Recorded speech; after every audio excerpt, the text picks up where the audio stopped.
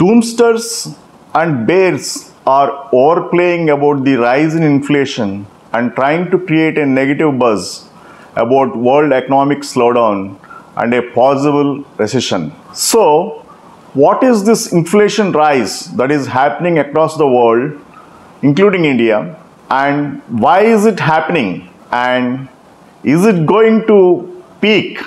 If so, when? Are the questions that I am going to answer as I progress in my talk today. First and foremost, we need to see the reasons for the rising inflation. The ongoing rise in inflation is due to increased oil prices. The increase in oil prices is due to reduction in Russian oil consumption by major European Union countries, UK and others. Also, the sanctions imposed on Russia after Russian attack on Ukraine, most particularly the sanctions imposed by U.S.A, UK and European countries and others. The sanctions and the reduction in the consumption of oil by major oil importing European nations and UK have started showing a negative result in Europe as a whole, and that led to the inflation trend world across. I would like to quote some examples of oil import reductions that have happened in the case of European countries. Poland has reduced its dependence on Russia from 70% of its oil requirement to 46% as on today. Likewise, Germany from a peak requirement of 38% of its oil consumption to 23% of the current scenario.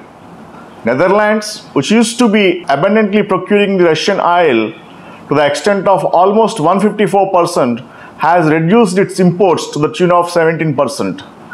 Belgium from 79% to 14%. UK from 15% to 2%. These countries not only have reduced their imports, but as a cartel trying to impose a cap on the imports of oil prices henceforth from Russia. The reduced imports from Russia in terms of oil has led to increase in demand of oil from the other oil producing nations, giving rise to increase in prices. Similarly, India and China, being the largest importers of oil, facing the grunt of oil prices. Though there is some respite on the part of India, because pre-war we used to source only to the extent of 8% of our oil requirements from Russia, but in the recent past we have increased it to 18%. To an extent, the sourcing of oil from Russia is playing a level playing field with reference to the increased prices from the other oil exporting nations. In fact, rise in oil or energy prices stifles the growth of any economy through its impact on increase in cost of production of manufactured goods, increase in transportation costs, increase in commodities cost, increase in cost of services, and aids to local currencies depreciation. These are some of the negative impacts that rising oil prices cause. So, when we try to analyze from the perspective of overall increase in the inflation, the contribution of food prices increase and the contribution of oil prices or energy prices are the main reasons for the overall inflation rise. Now let's first talk about the rise in food prices or commodities prices. The rise in food prices is due to the rise in oil prices. The rise in oil prices is due to the curtailment of supplies from Russia by the leading importers. So the solution in front of the world today is to reduce the inflation. How is it going to happen?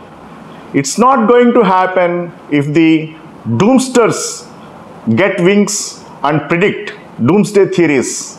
It's going to happen if all the world citizens, including economists, opinion makers, world leaders, put their energies together and try to pacify the war zone between Russia and Ukraine, then the crisis is going to deflate, and that is going to reduce the ongoing inflation. That's the only way we can reduce the current inflation trend that's happening world across, including India. If the leading nations don't come forward to lobby for calming both the nations, that is Ukraine and Russia, for a ceasefire, then the world is poised for a new normal of inflation. So try to attack the root problem than preaching the doomsday theories. That's what I want to propose to reduce the ongoing inflation trend, because the whole inflation is caused by the rise in oil or energy prices only, nothing beyond that. Thank you very much.